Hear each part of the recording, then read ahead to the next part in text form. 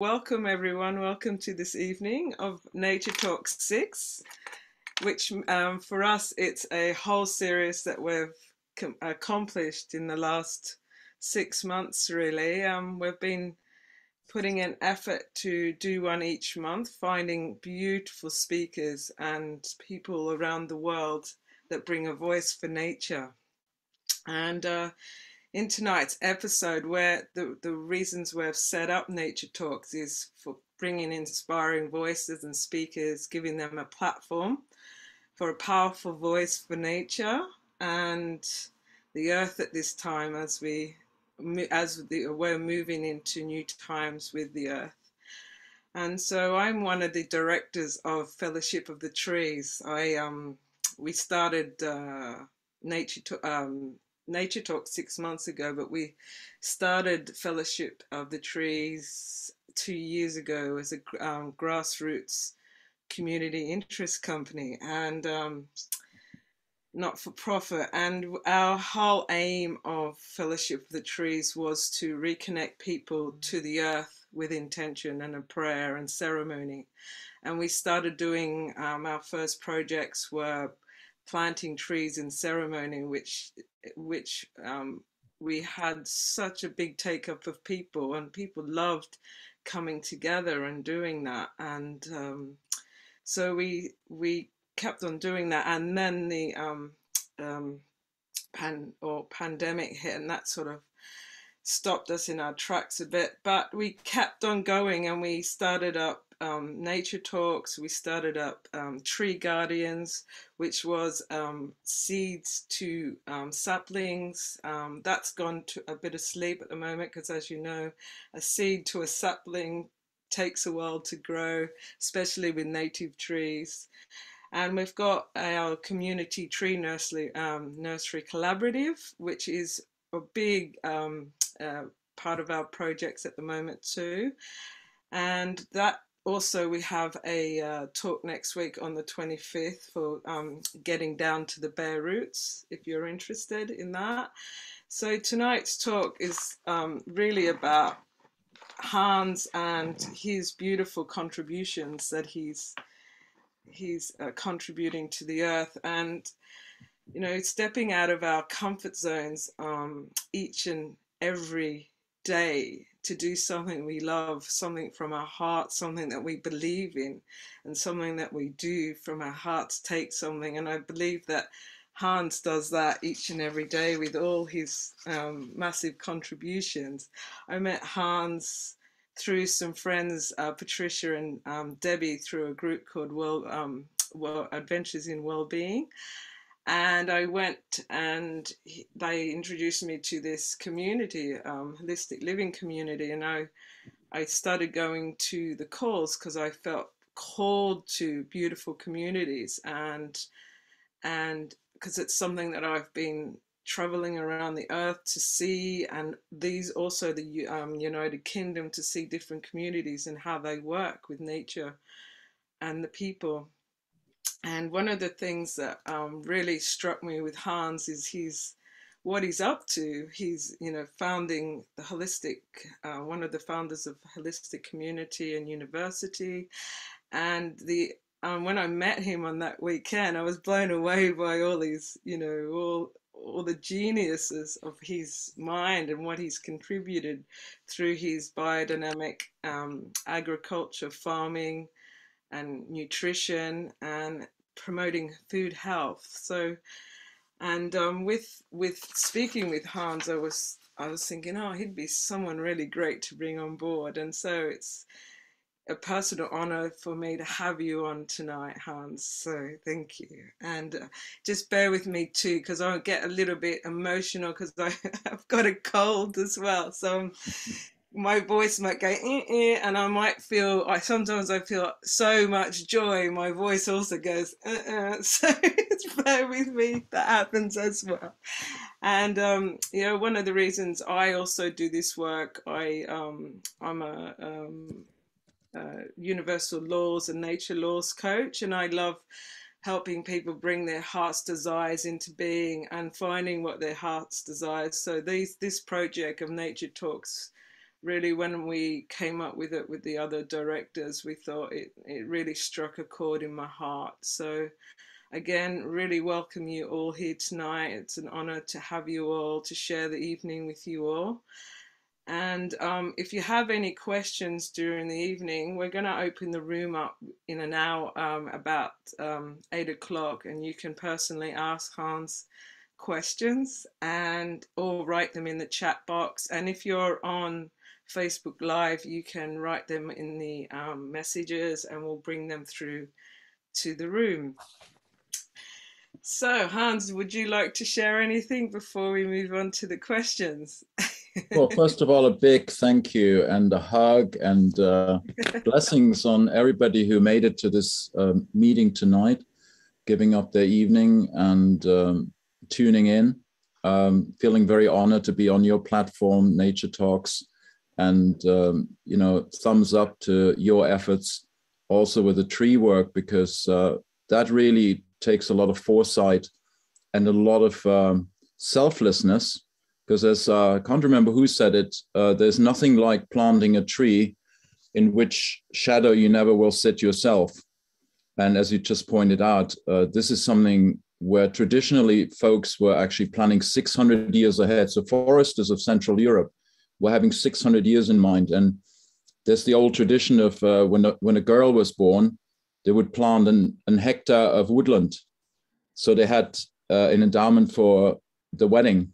And they could then use the timber to build, you know, all the structures that were needed for the new farm and the family and the extended family that grew around it.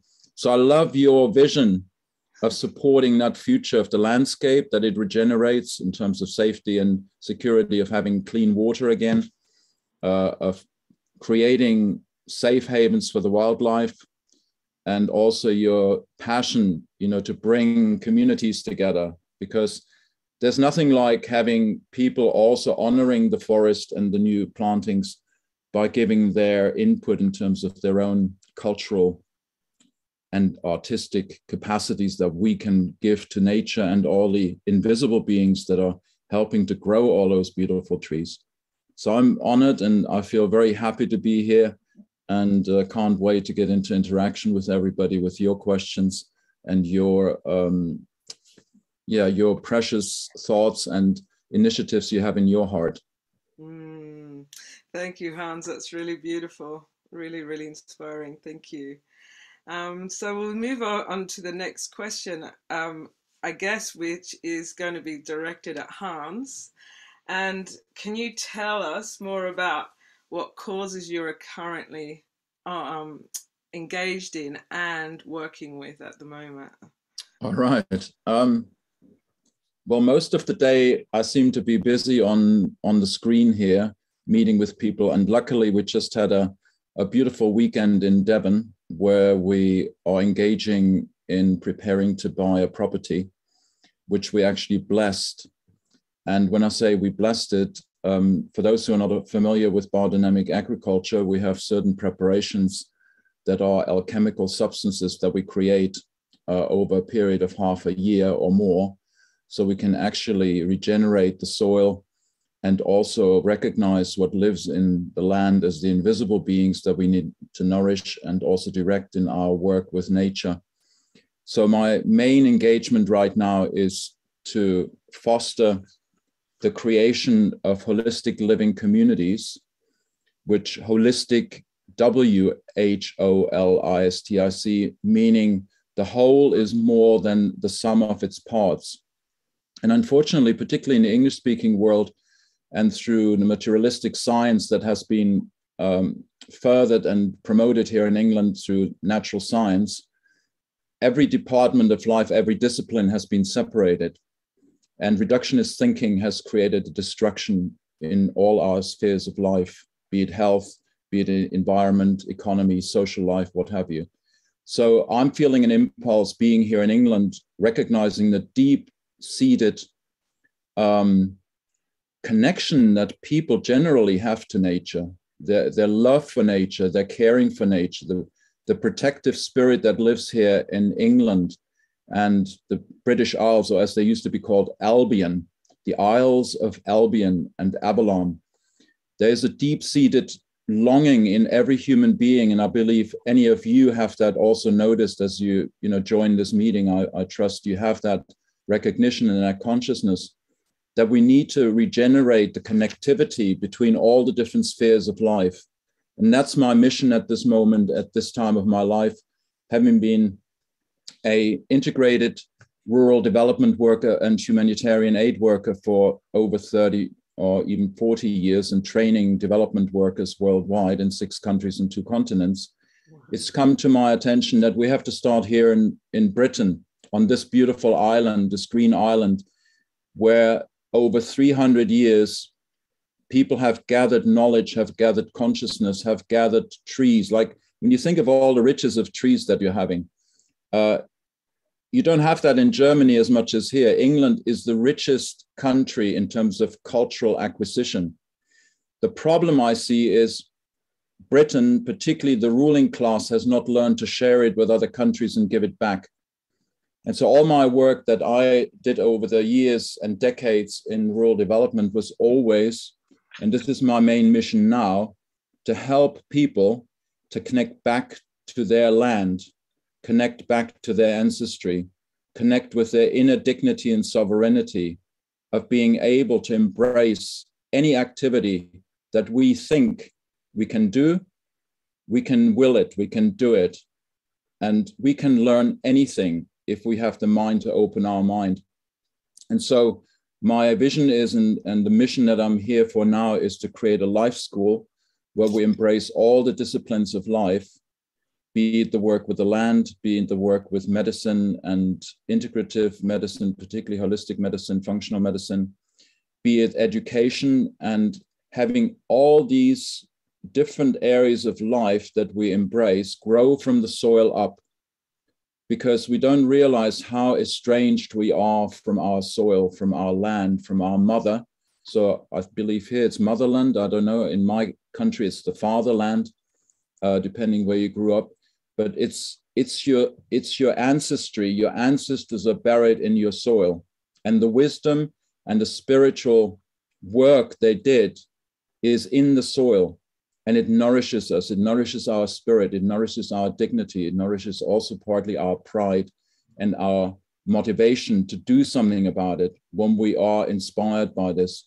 And so I feel very strongly connecting with this one area in Devon, which is a very special area in itself in terms of its cultural and artistic expression and all the different projects that are there already that we want to affiliate with, and create a multidisciplinary or interdisciplinary community that will not just be there for itself and the land that we're on, but it will open up possibilities to teach others through immersion workshops, to learn about an integrated lifestyle where we can learn every aspect of life again. So we get away from specialization and expertise to integrative way of living, where we can support each other in that multifaceted way. And also beyond the community, create a renewal in the economic life for the wider community. So the involvement of a wider community, and looking at work towards leaving the known system,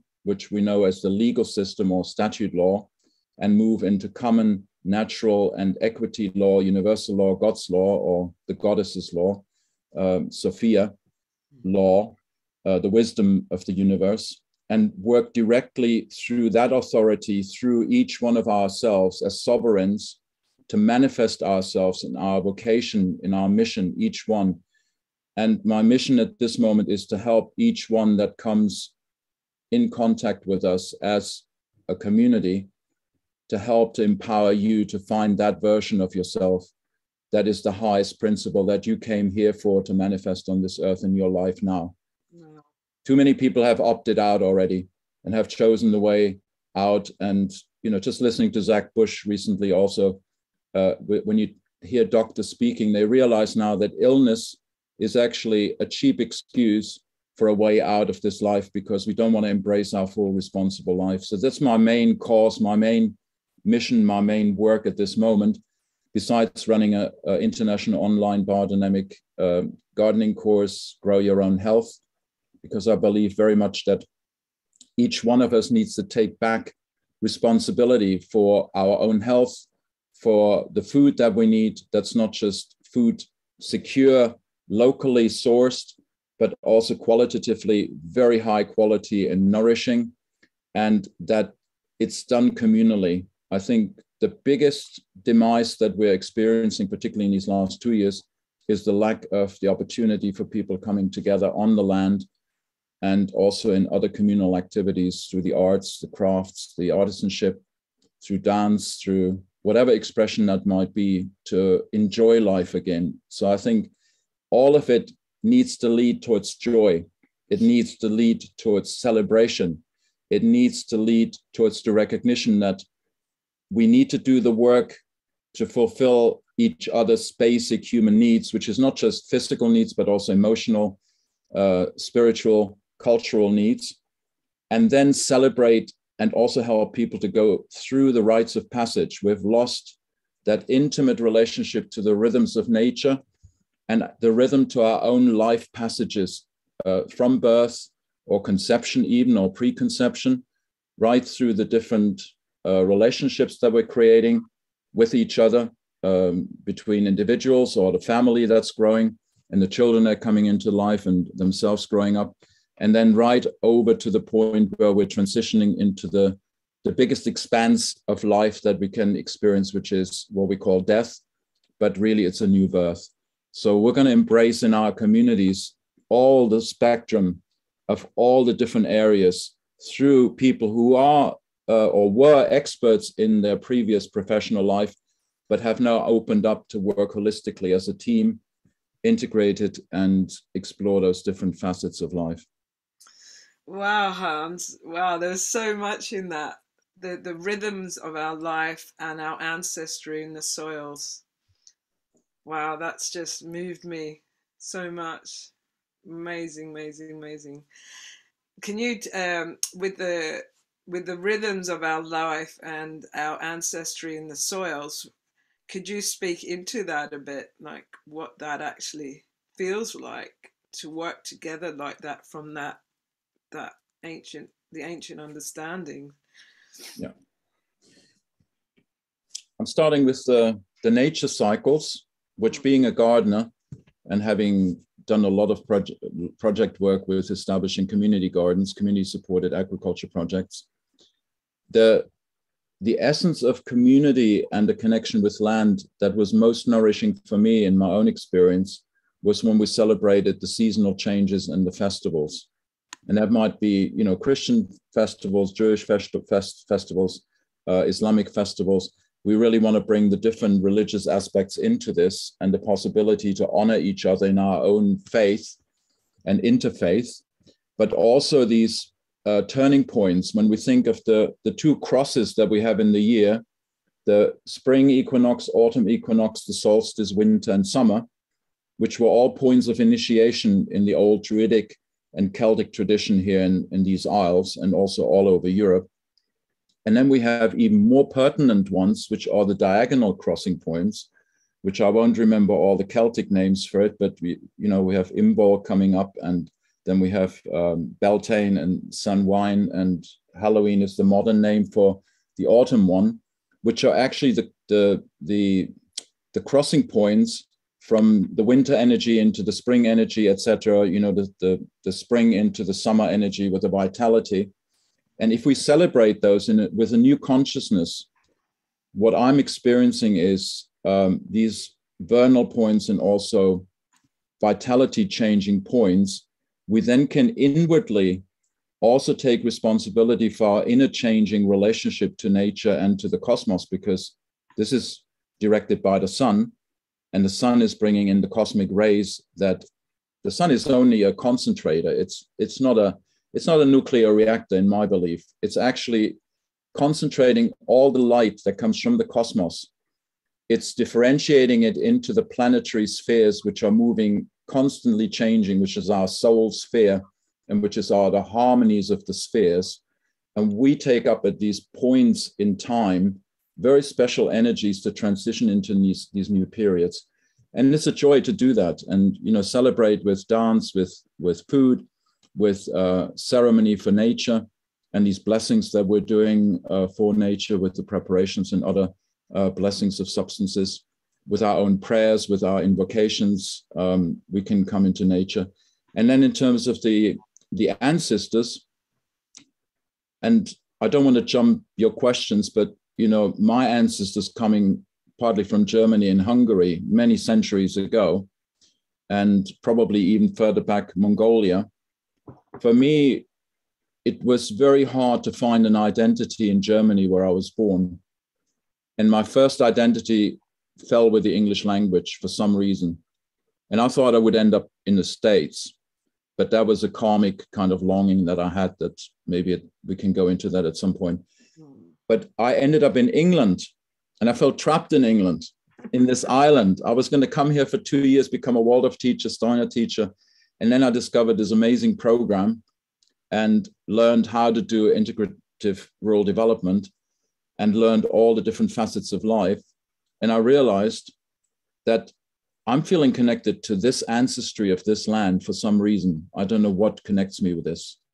There's such wisdom in this land. There's such beauty in this land. There's such nourishment in this land that whoever lived here before, and I've just watched the series about King Alfred, 870, and the unifying, and it gives me goosebumps talking about this, the unification of the Viking spirit, the Danes and the Anglo-Saxons, living in peace, united, one on the land, being commoners of the land. And there was only one crown, but there was no ruler, literally. The ruler was there to protect the people, to have the right over their land again.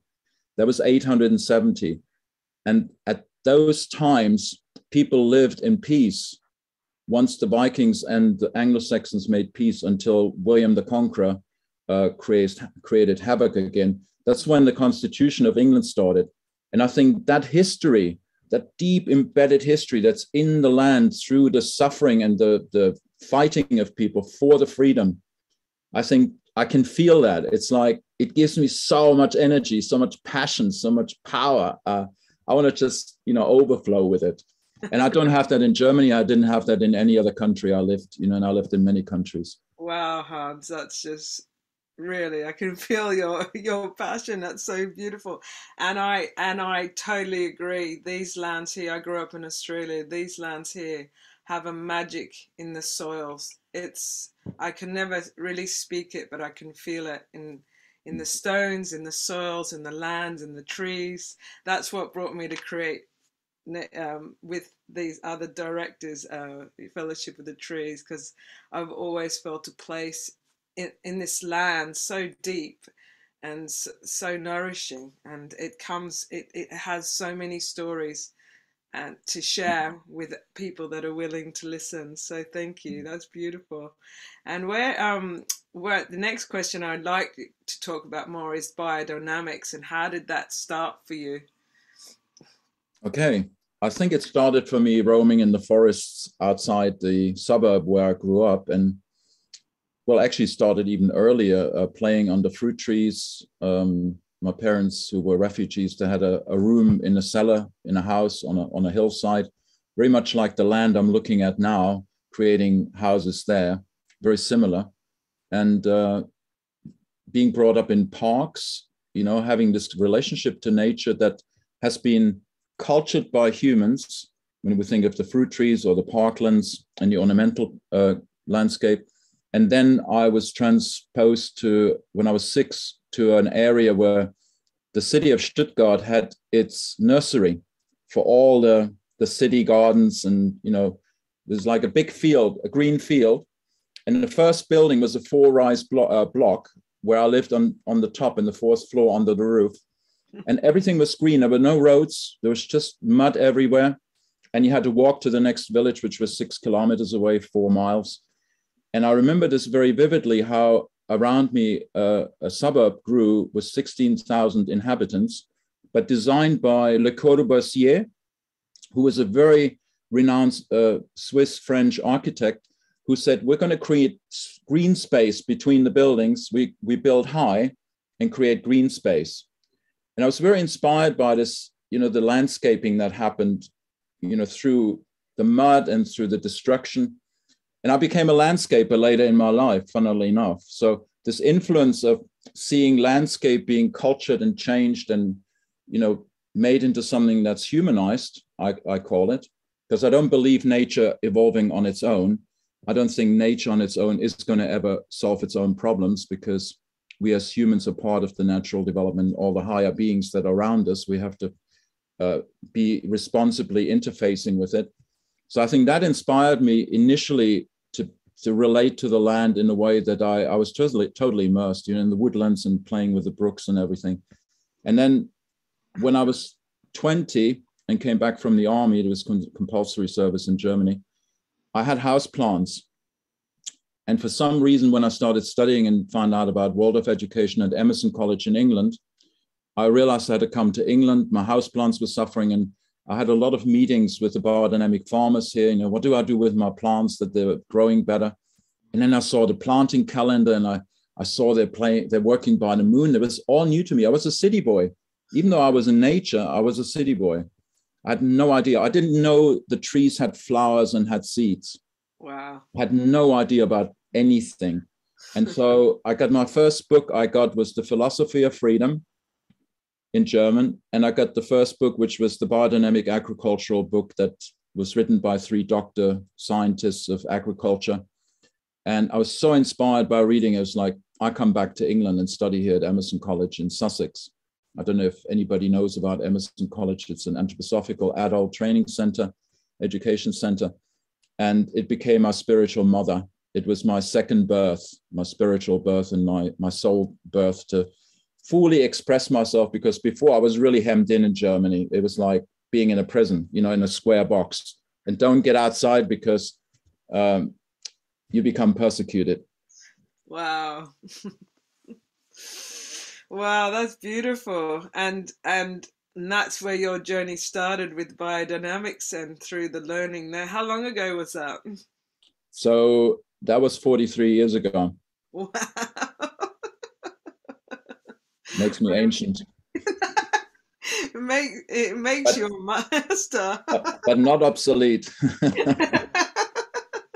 A lot of wisdom to share. A lot of wisdom to share, Hans. Well, a lot of journeying that happened on the service through the different countries and meeting people on the land. And as Rudolf Steiner said, he didn't want to write a philosophy of freedom. He wanted to write a philosophy of the wisdom of the farmers, because the most wise people are the farming community. And I was blessed by meeting hundreds and thousands of farmers in my journeying and work in the field, helping farmers to convert to a more productive, I could say, a method of growing food, because traditional methods not always the most effective. So we need to bring the traditional together with the science, with the biodynamic impulse in terms of spiritual science that Steiner brought to biodynamics, and also the latest scientific research and our artistic capacity to then unite it on a piece of land and create a unique expression of that piece of land, that it can be enhanced and embellished with our knowledge and the wisdom that we gather from wherever we can gather it from, because we are only a conduit. Everything I know right now has come from somewhere else. It's not mine. I'm just sharing it. It comes through me. So I want you to recognize, we don't own anything. We don't even own our body. We're responsible for it. We're guests here. We're guests on the earth, visitors. But if anybody thinks we could own anything, I think that's a concept. It's leading down a dead end. Beautiful, beautiful. And the next question I want to move through too with that is like, how have the opportunities and how did these opportunities, like with the food and land project, start for you? Like you've explained, yeah. Okay. Well, it's very interesting how you have these people in your life, and I had people in my life, adults that I looked up to, who were maybe at my age now, or a bit younger. And some were quite a bit younger when they were teaching me in school. So the first experience was, and I'm not sure what was first, if it was the vision I had to work with Mayan Indians that I had when I was 19.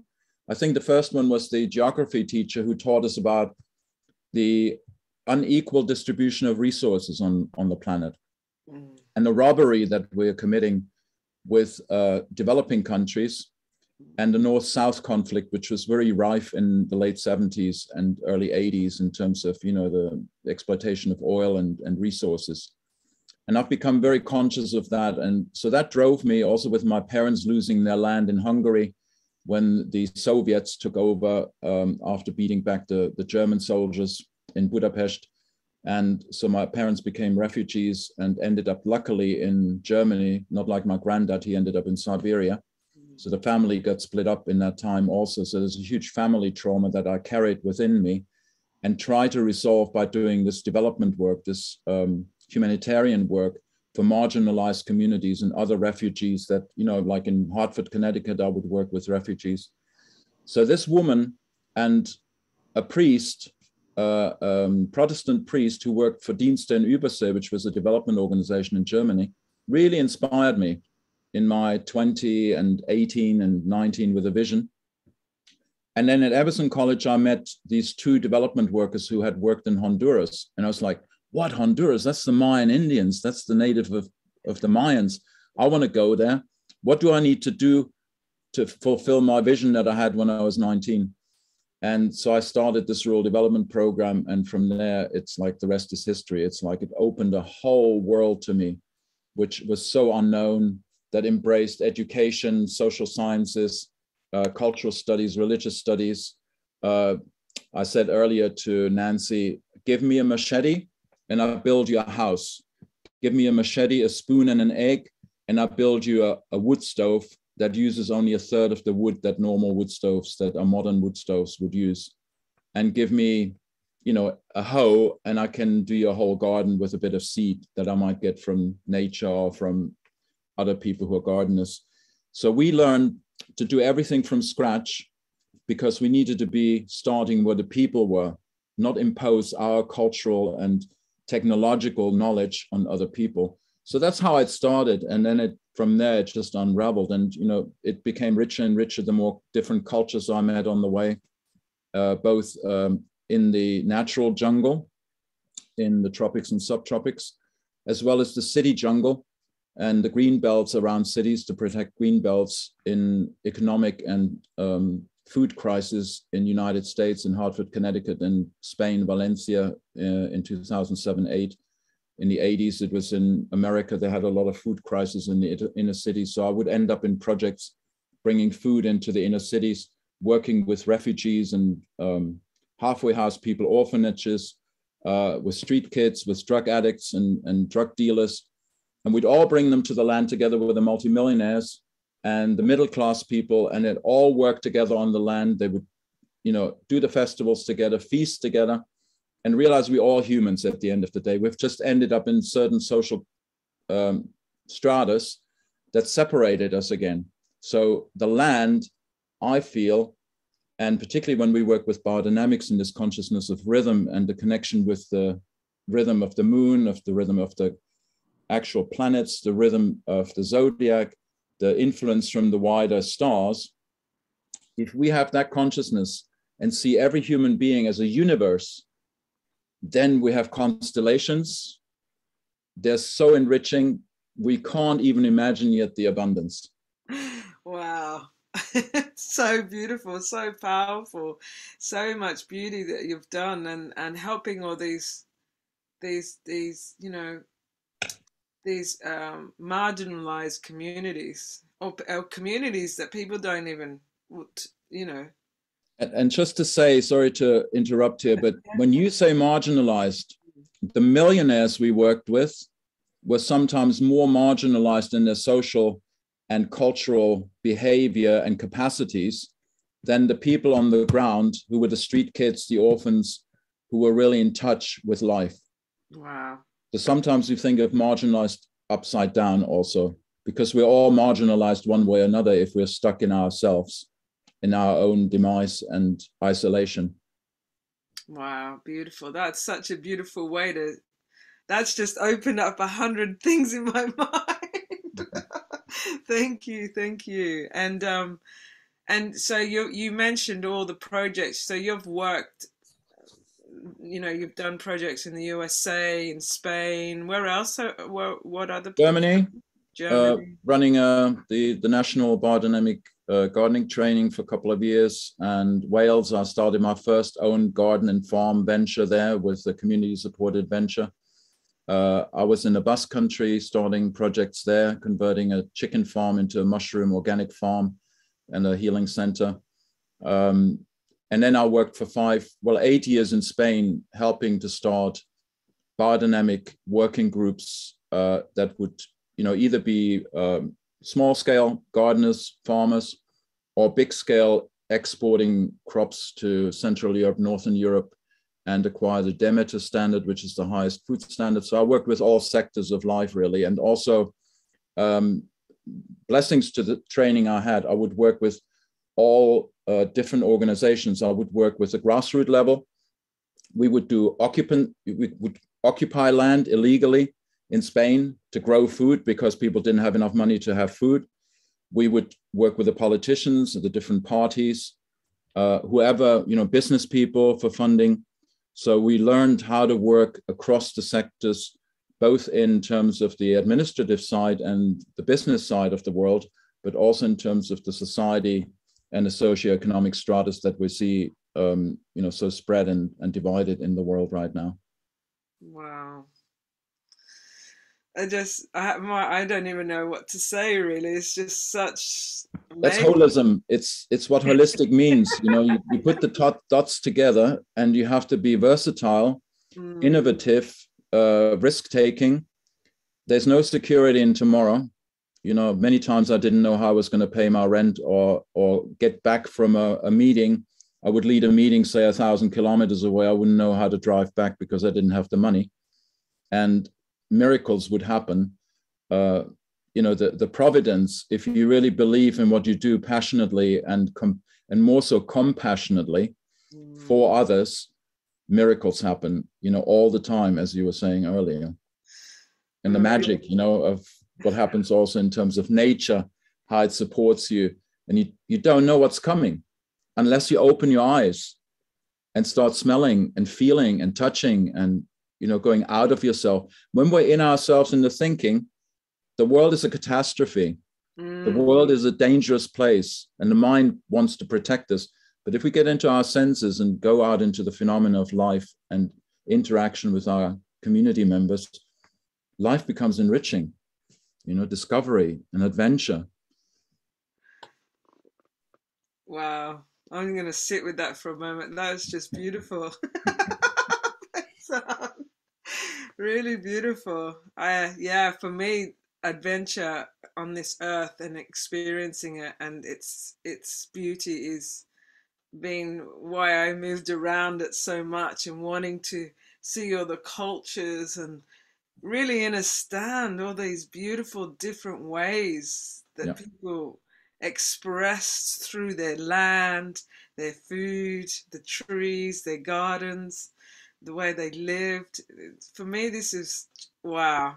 It was really. I mean, if we imagine that what has been is a remnants of a diversity that we can't even imagine how diverse it was. For example, in Mexico, when I lived in Mexico, I had to learn Mayan Indian, and I could talk with 2 language groups, which is they talk like, if we compare it with Europe, Spanish and Italian. Yeah. And they have 12 language groups, like German, like English, but Mayan origin. But there were in Mexico 260 languages spoken. The government and the American influence has reduced that to 60 at this moment.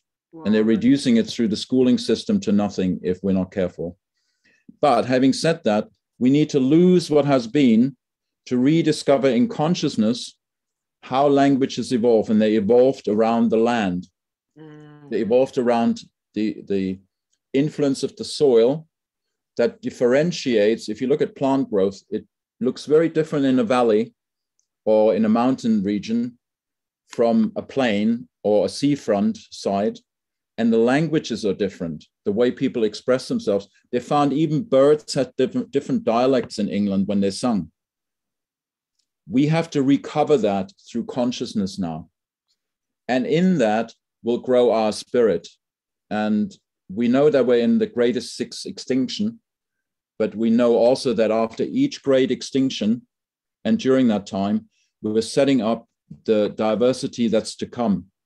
So if we, like a caterpillar, and are wailing and mourning and only seeing ourselves dying in the chrysalis, instead of focusing on the butterfly, that's when you think the caterpillar dying, this is what's happening right now with the earth.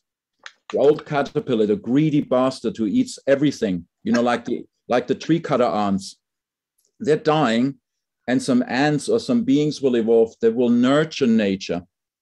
And we are part of this now, and we can be witnessing that and embellishing and fostering it and husbanding, you know, like a animal husbandry, and wifing it, like in the sense of, that's the real meaning of husbandry and wife, is to be with things, nurturing them from our female sacred capacity and our male sacred capacity, uniting them and giving this to nature now. And the sun, the old sun has died, so the Mayans say, and the Incas, and the new sun is evolving, means a new consciousness and new energy. It's going to be a time of abundance according to the prophecies. Woohoo! Yeah.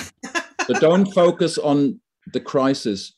In the Chinese symbolism, crisis is both the demise of the fall of the, you know, the problems that are arising, but also the opportunity. You always see that it's containing both. Beautiful. That's really, because the next question I was going to move to, but I think you sort of answered that in a way, but we can see how we can move and bounce with that, with the culture and, you know, land and food. You know, you've spoke about what my question was going to be around culture and land and food, but I think you've really sort of spoken into that, really. Well, I'd love to elucidate something around that question that you have there, which is the fact that traditional cultures had such a close-knit social life because we're finding out now through science that they lived from the same food, they ate the same food, they shared the same dances, they shared the same language or dialect in their tribes, they shared the same air, everything. Now is a different time. We need to realize that we need to actually come back to the land and eat maybe 80% of the food from that land we're living on. And 80% of the food, share it in the community. So we develop the similar gut bacteria, because what they're finding now is the gut bacteria is informing our mindset and our ideas and our behaviors socially.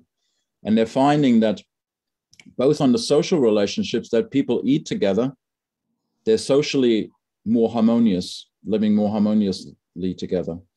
People who eat together from the same bowl and sharing their biome, skin, gut, mouth, everything, have a stronger immune system. Wow. And the more children are in the family, the higher the immune system. So that's one aspect. We need to get back to the locality. But if we isolate ourselves, like in the past cultures used to do in our locality, the consciousness is not going to become a world consciousness. The 20% of everything we do, everybody we meet, the languages we talk, the languages we think and feel, would be good to do 20% of that every day in a foreign language, in a foreign, you know, eat foreign food. But the mainstay needs to be 80, like they say, you know, concentrate on 80% positive outcomes and positive work that you're doing on what you want to manifest, and focus 20% on investigating the challenges and the obstacles to then be able to find the solutions. Beautiful. So the 80-20 rule applies actually to every area of life in general. And then if you have that positive outlook, you're going to be very successful. So this coming together locally, like, you know, in the 80s, they said, think globally, act locally. Yes. That's the big slogan, ecological slogan. But now it's like, act globally also, because we are responsible for what's happening overseas with the resources. If we have one type of technology and burn one fossil fuel, it affects indigenous people being, you know, chased off their land or being even murdered because they want the access to those resources.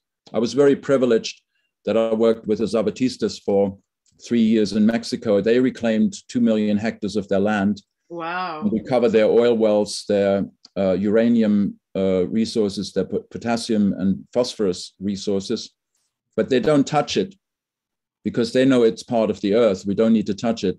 They're practicing natural organic agriculture, integrative healthcare, alternative education, and they have their own government. They're self-governing outside the jurisdiction of the Mexican government. And that's what I think we're looking for now to create here, free states where we are sovereign, where we can self-govern and be autonomous, where we can create that identity for our children particularly.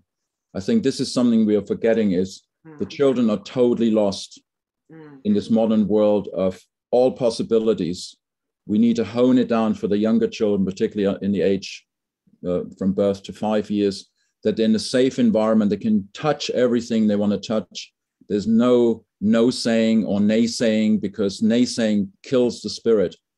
So educationally, we have to create safe environments, natural environments with as little or no machinery, where the children can be totally involved in the process, that the adults are examples of a safe, abundant, and a caring way of working with nature and with the land and with each other.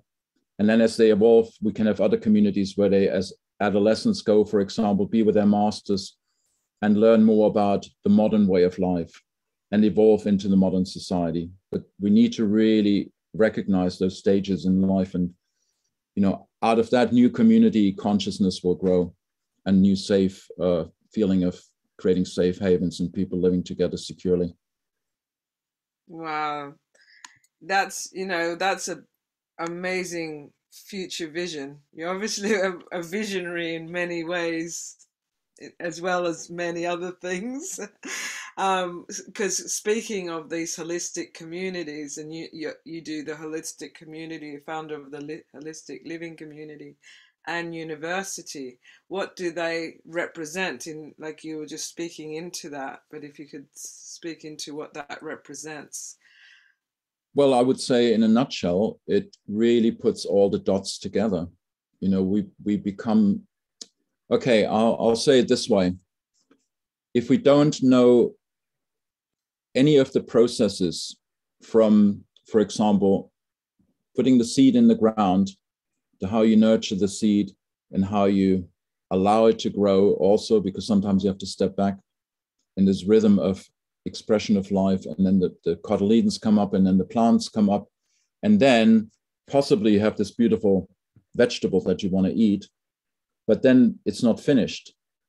Then you have to know, when do you best harvest this vegetable after all the caring, nurturing that you do on the way, because it's months of caring and nurturing you need to give as a gardener.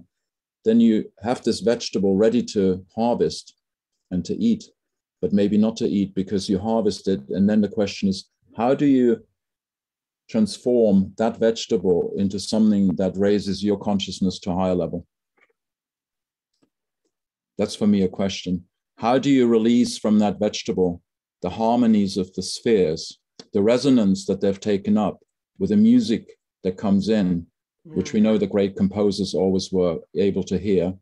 How do you transform the light that comes from the immense spectrum of universe through that one lettuce that you have in front of you? Are you going to eat it raw, which will create one consciousness and one way of you relating to the nature around you, being more at one with nature, more open and less enclosed in yourself? Do you steam that lettuce because you may be ill and you can't digest it? Do you cook the lettuce? And once you cook it, then you start creating a consciousness that isolates yourself from that. So we're looking at every life process from its inception, and then we have to go from seed back to seed to seed to seed, and somewhere we'll get lost, but as far back as possible to raise our consciousness and our responsibility to the extent that through that we become free. So if we don't know those processes, we're not free. We're dependent. And we know in relationships, dependent relationships don't last. They don't go well. There's some downfall.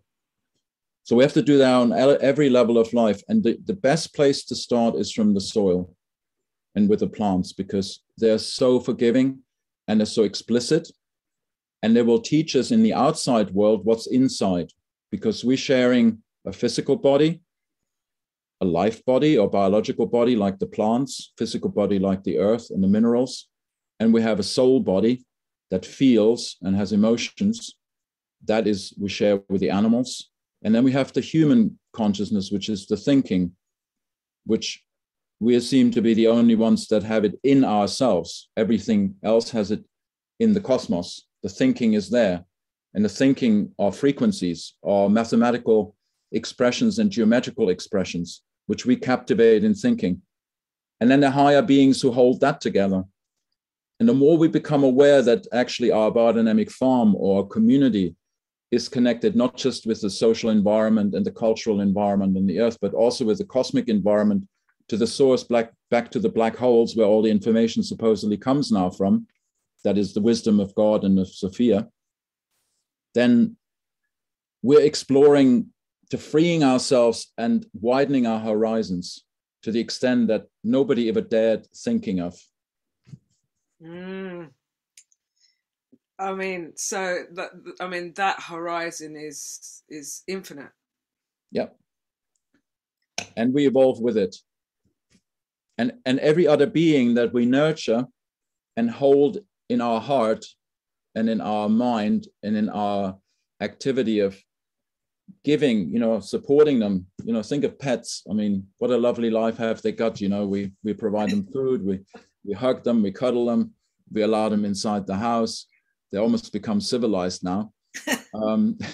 But just imagine, and we have beings that do the same with us, but hopefully don't spoil us, because we need to have that will to evolve ourselves as individuals and then share it with a wider community.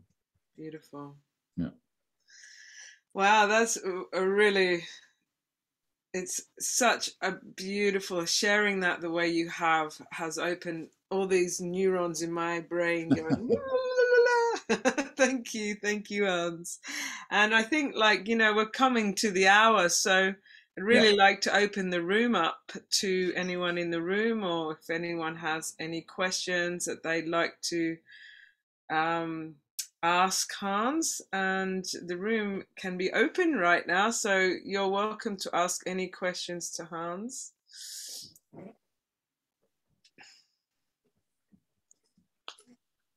I probably have to contemplate a little bit. I said so much and might have been confusing or taking people on a distant journey. I don't know. Kathy, you're on. We can't hear you. Is Kathy, are you on mute? No, I've unmuted. Okay, there you are. We got you now. I need to get a bit closer. That was absolutely amazing. I feel like I've stepped into some known things in an abstract way, some ideas, but I've been taken to this much broader, wider place, and it was absolutely incredible. I only stumbled across this talk. I don't know how I found it actually, and I'm so pleased I've been here today. There were so many ideas that things you were talking about there, and I can't remember half of them. But the question I have is, what would you suggest, somebody like me, moving forwards, to move into these ideas that you've talked about? Now, I'm sort of very much involved with green environmental issues in my local area and tree planting and things like that. But this idea of community and food and soil, I started last year before, growing a few vegetables in my garden, and just being in the soil is the most amazing thing. It's just, I haven't got the words for it. So what would you suggest, moving forwards? What could somebody like me do to move further into this beautiful place that you envision for the future, starting now? Wonderful question, and thanks for sharing all the wonderful activities that you're committing to nature and your environment already, because you must have done a lot of learning on that level. And for me, the question always arises when somebody asks a question, in which context are you questioning these things? So in terms of the social, economic, cultural, political, and converging times that we're in, with your knowledge and with your experience, I would probably add to that question, how could you impact with that, not just yourself? If you're a healthy and vibrant being and you have good health, how could you share the knowledge and the wisdom and the experience that you've gained with others? Because what's upon us is the fact that I would dare saying 95% of the population does not know what you might have experienced. And they are hand-strapped and straitjacketed and handicapped if things were going wrong. For example, if 1 week there would be no electricity, or if there would be a sun flare, or there would be a major climatic change, you have skills and mindsets probably developed that other people could benefit from. And I think at this moment, like when I started as a youngster, I was very frustrated and angry when I was 19 at the same time. And I was an athlete, and I was a teacher, and I was a coach, and I had a whole career before I was going to the army at 19. But then I realized that was competitive. I needed to turn all that energy, all that vibrancy that I had inside to share with others, because only in sharing are we going to enrich humanity and ourselves. As a child, I remember the most happy I was when I was able to share what I had. And now it's the same, if it's knowledge or whatever it is, or goods or my house, I share everything because it makes people happy and makes me happy. So I think for you to question maybe what's the next step for you to expand your knowledge and your own journey in terms of gardening, or, taking this to another step and go, how could I share it with others and become an ambassador for what I'm doing so other people will not get stuck in 2 years with maybe no food? And in that, I hear the word that springs to mind is community. And I think moving forwards, particularly with things that are happening now, community is where survival will happen, I think, or where people working together locally. I mean, you talked about all of that as well, and local food and people just coming together and sharing skills. So yes, thank you for that. And actually, yes, because I tend to keep myself to myself, so I need to stop doing that, and I will. Thank you. There's one aspect that I'm finding. I found that in the Spanish culture and also the British culture. People here are very modest, and they don't want to impose, and don't want to, they want to leave people the space. But we had many occasions where people came to workshops or things, and they were like, oh, I learned so much now. I'm so enthused. I'm so inspired. I need to share this with others. And the heart starts bubbling over, because when we go in the heart can't stop sharing, because it's in constant movement. It's energetically, it's constantly raying out these beautiful energies. The mind is always wondering, am I doing the right thing? Am I imposing on someone else? Am I capable of doing this? Have I got the capacity? And we question ourselves, because the mind wants to keep us where we were. The heart is going to take us into the future. And then when we get into the heart, we get into the will. But the mind is so far away from the feet and the hands. The heart is a bit closer with the circulation of the circulatory system and can get us into the action. So they know also the heart can intuit things where the mind, just can't conceive it yet. So allow yourself, if you can, as a suggestion, to go into that heart space. And question yourself, when you were a child, what was really inspiring you? What were you really thinking you were going to do with your life? Thank you. Yes, that's lovely. That was a long time ago, but I'll yes, thank you. That was lovely.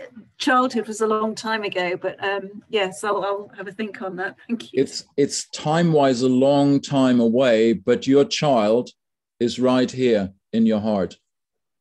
I had to work hard to rediscover it because, I thought also my childhood is, I'm an adult now, I better live up being an adult. But in actual fact, what I didn't realize was that child is my source of energy. That's my inspiration. That's really there in the heart and starving for me to open up to it and holding it as the adult as I am and allowing it to share with that exuberance that children have, Thank you. Mm.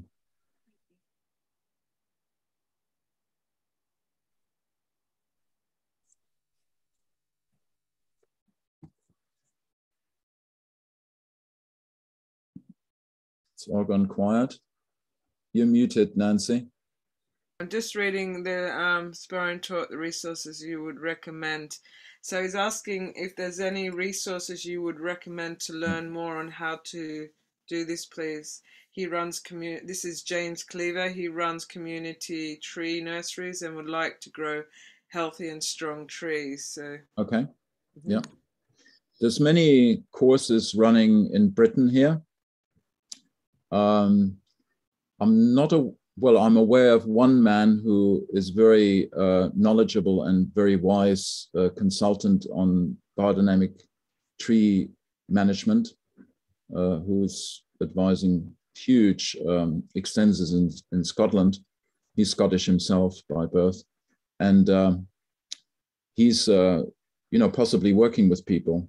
So I could maybe put someone in touch with him when it's particularly about the more intricate parts of how to learn to work with trees. And, I'll just give you one example. We don't realize that trees have a relationship to the planetary movements.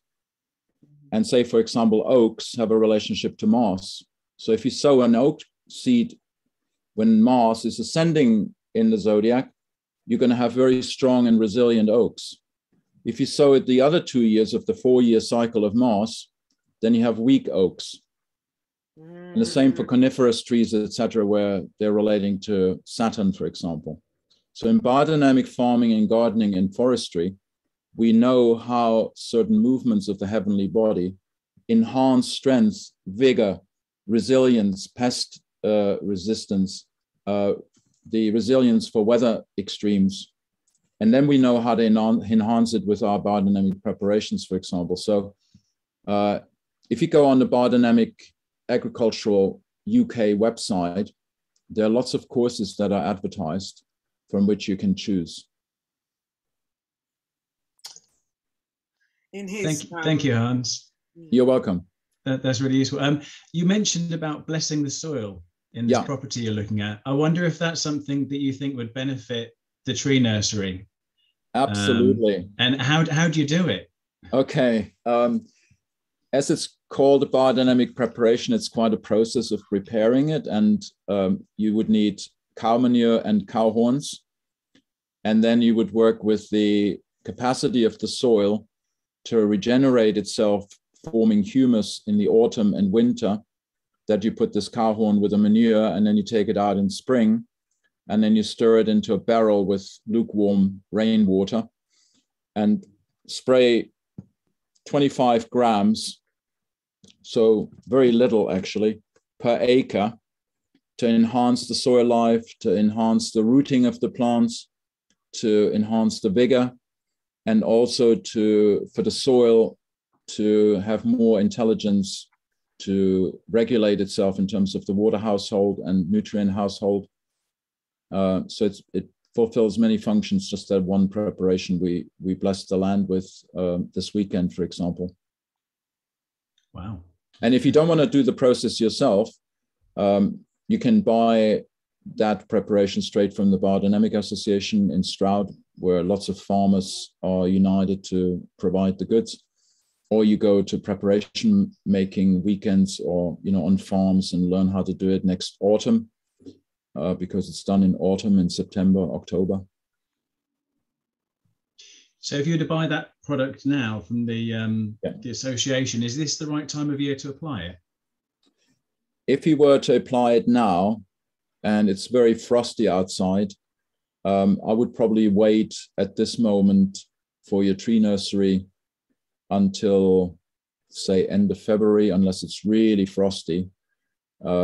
The best time would be when the soil's waking up. I don't know if you're aware, when you go out in the morning and you find there's a beautiful smell, aroma in the air that is the sense of fertility. You know, the actomycetes are waking up in the soil life. Mm-hmm.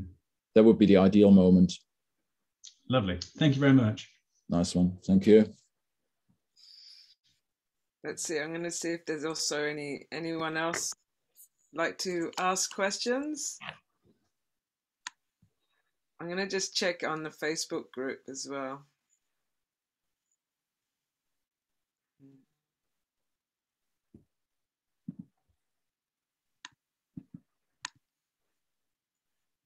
And any live questions that come up with participants here right now? Anything that practically, you know, you might be in a city and you just have a terrace or a windowsill. You can practice wonderful growing just in those contexts also and inspire people. I had a doctor in Richmond, and she was treating people in stage 4 cancer and teaching them how to do juicing and all that. And she had only a terrace outside. So together with her, she was in her 80s, we established a terrace garden with, you know, creating wooden boxes and hanging baskets. And we grew enough greens and microgreens for her juicing regime that she then, you know, as you lead by your example rather than just teaching people how to do it. I have, wow, Hans, thank you. We have a question here from Shilpa. She's saying, thank you for the wonderful talk. She came in late, but yep. She's asking, are there any talks and websites that she can go to learn from? Well, in terms of what I've been presenting. Yes, and like, right. And that, yeah. In terms of the community building, we have a regular Friday Zoom gathering from 6 to 7:30, which you would be welcome to join and find out what we're doing. But we're promoting everybody to look at what it takes to grow communities, so to speak, and all the different aspects that we need to consider. And it's a very interesting moment because we're looking very much at the planning process of getting this first community financed and strategizing for the buildings that we want to build, even though it has a lot of buildings already. And that's on Fridays. And then if you were interested more in the growing side of food and so on, I'm doing a Tuesday and Thursday evening online, which also opens the possibility for learning opportunities for everybody who's wanting to learn more about growing, where we go through the cycle of the year. And as I said, there are other courses that are also happening in other parts of England in a practical way right now, but also online. So if you go on the Bio-dynamic Agricultural website of the UK, you see other courses and can compare who you feel drawn to. They've just asked also the links for these website and talks, which Sammy's put up on the side for you. Okay. Samuel, who is, I've got my 2 twin sons who will do all the technical support for Fellowship of the Trees and all our talks for the community tree nursery. So they're always in the background holding the space and making sure that everything runs well. There's some information there for Hans on the right-hand side, all his Instagram links and the website. And in that link, the Holistic Living .co.uk, is that the one that they can find out about the community meetings each week on Fridays, Hans? If you contact me with my email or send me a text, then that's probably the best way to get in touch with me. I check those regularly if you want to get in the groove fast enough. Otherwise, Facebook, Also, I check here and there, but the best is really the texting me or emailing me at this moment. And I'm just going through all the messages here as well. Yeah. Just okay. So what did they ask in space? Have just set up community growing space on the farm for local food resilience. That they're just letting us know what they're doing. Whoops. If there's we could whoops, I don't know what I've done now. Oh. Here we go. I lost everyone for a moment. There we go. Yeah, maybe would you like to speak more into what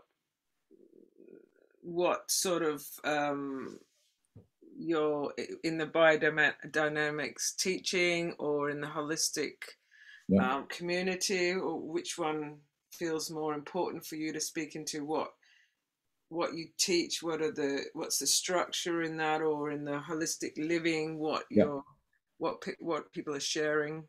Yeah. Talking about the growing, for example, right now we're learning how to get in touch and familiar with our soils, because soils have limiting factors and they have also great potential.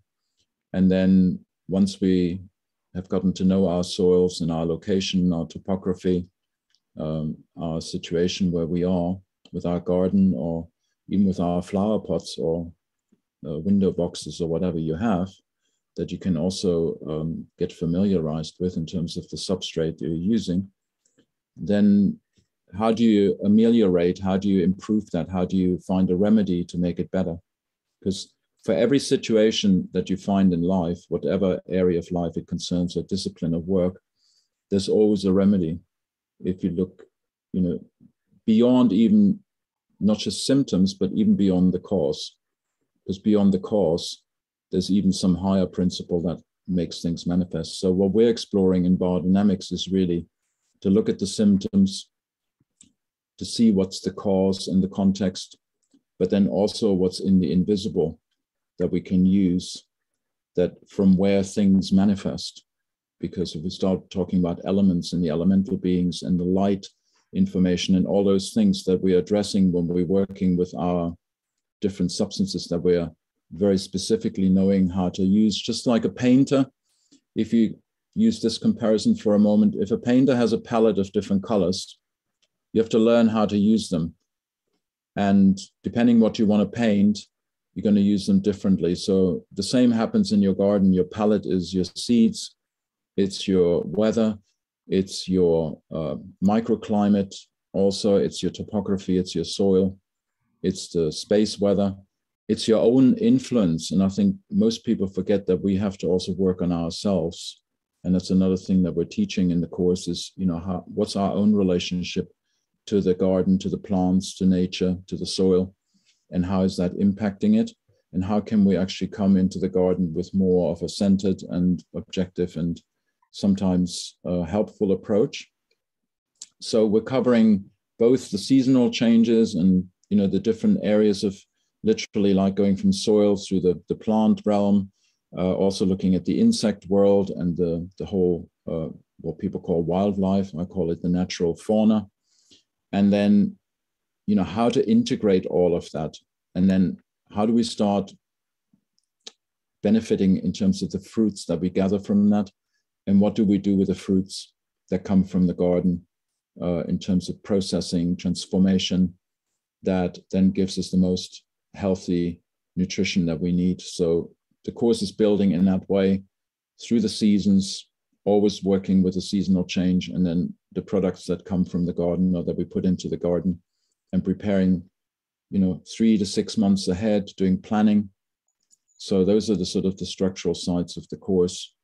And in terms of the community building, it's very much hands-on what's in front of us right now, which is getting a property, an estate that is 80 acres, to put a model micro dairy and integrated biodynamic farm and vegetable production, fruit production, nut and seed production, and also producing materials for clothing and for building dwellings. And then to create the necessary financial resources to pay upfront £5 million. So it's a big project, very ambitious, and it's the pilot project or the archetypical project where people can learn through immersion on the project site to either start their own projects, have sister projects in different countries, and then create confederations with other affiliated communities that are also starting at this moment that we have contact with. It's really amazing how many communities are starting right now. They're not just eco-villages, but they're looking at training people, educating people to multiply communal expression in the natural landscape and also in the cities, because we need to go into the cities and help people to have food security and support with their needs. So those are the subjects we address very much in our community building right now. That's huge. I mean, when I came to that weekend and learned what you're doing, and I was listening to the different genius of minds sharing how they're going to make clothes with peat, and how they're going to, how one of the architects creates with, eco homes. And I was just like, this has been an inspiration of mine to do for 25 years. And it felt like when I came to that event, it just ticked so many of my heart's wants. So thank you, Hans, for being such a forefront visionary founder and bringing all that information together and sharing it with so many people, and people really hearing their hearts being called towards that as well. Thank you. That's huge honor. Thank you. A delight. It's an honor, it's a delight and a great pleasure. And as I said, just ask the questions. I'll connect you with the people that you might need to connect with because of your field of life, your interest. We have connections with every profession, and every profession actually being very much at the forefront of innovation, because we need the forerunners for the new paradigm, not going back to the old. There's no back old normal. It's a new normal that we're creating, that we are visioning ourselves and exploring and discovering. So it's very much of a journey of discovery also, which makes it very exciting, because you don't know what surprises you around the corner that you have to face. Beautiful. Keeps us alive. Beautiful. Does anyone else with any questions?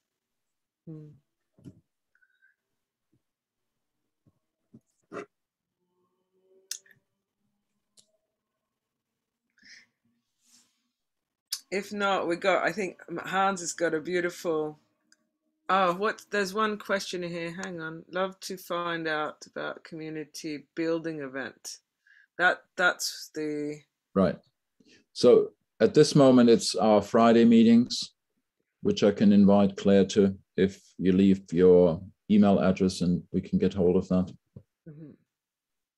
Beautiful. Yeah.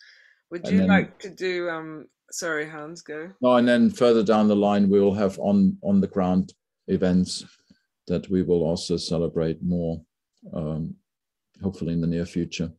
And there will be both at other sites, not just in the site which we're going to buy, but here in Sussex, we're going to have a tree workshop coming up also, which is always a great celebration of community building, while we're learning how to prune trees and also plant trees and care for trees. And it's in a setting of the oldest Rudolf Steiner School, Waldorf School here in England, with a beautiful walled garden and 100 acres of parkland, where I developed in 1991 a integrated environmental curriculum for Steiner schools that was partly implemented there at the school. So it's a very interesting historical place to also be partaking in. First weekend in February. Wow, I want to come to that. Yes, please. Okay. And yeah, would you like to do that, that grounding Yeah. to end Shall the we, talk? Yeah. shall we come to a closing with the grounding meditation? Yeah. If you'd like to join, Hans is going to lead us in a just like to say thank you for being here tonight, and it's been a real honor and pleasure to have you all here and listen and share and just be part of this, as Hans said it so beautifully, our vision of our future, and how that could look. Thank you. Yeah. Wonderful. Thank you for being present and also holding the space with us here. It's very important that we recognize that even sometimes we feel we don't do anything if we are inwardly holding space. And even if we're going through illness or whatever it might be, there's always a bigger reason for being. There's never wasted energy, whatever we are in whichever state we're in.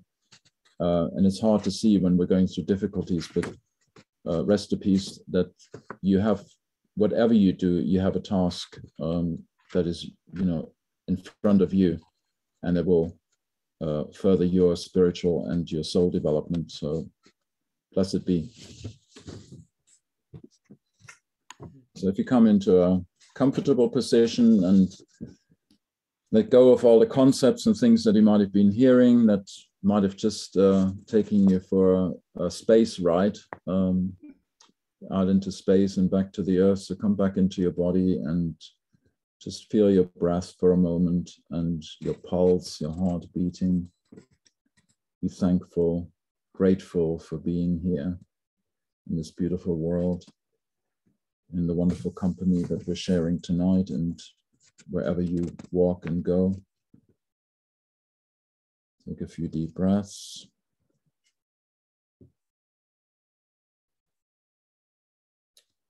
And then I would like to share a meditation that Rudolf Steiner over 100 years ago gave to the farmers, because the farmers lead a very hard life sometimes, never ending, just like mothers or people running a household, never ending.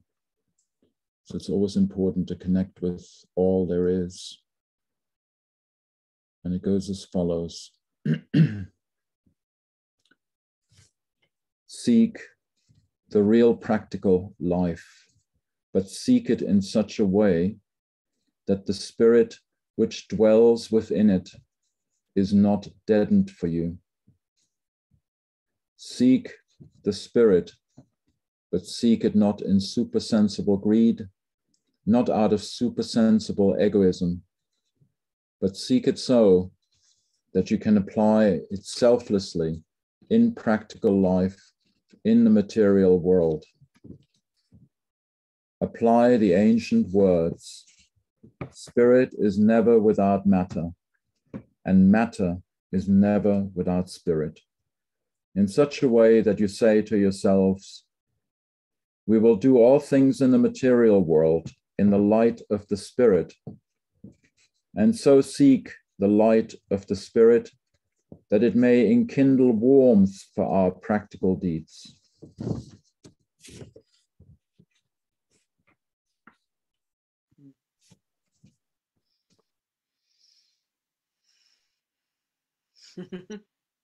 Beautiful. Thank you, Hans. He had a beautiful mind. He had a beautiful mind.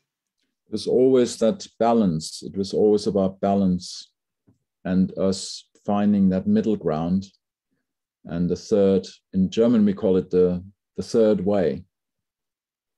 Because often we're torn to the extremes, one way or another, and keeping on that middle path without, being dogmatic, just walking a straight line, because that would be very male, wouldn't it? You need also to meander and have the width of experience. So bring the female experience in. Absolutely. And the two together, the weaving is going to take us into the most abundant, beautiful, gorgeous Eden That's all I see. You know, I see it in front of me. And if you can do that, what you're able to see and imagine, it is possible to do it. Absolutely. 1,000,000%. Woo! And if you would like, if you got this event through Eventbrite, we will be sending the YouTube video through that as well. Okay. And for people that may have not been able to attend tonight, we can send that also out to you. Lovely. As well. Thank Appreciate you again, everyone, and have a good evening. It's been lovely to share it with you all. Blessings to you all, and live life to the full. Enjoy.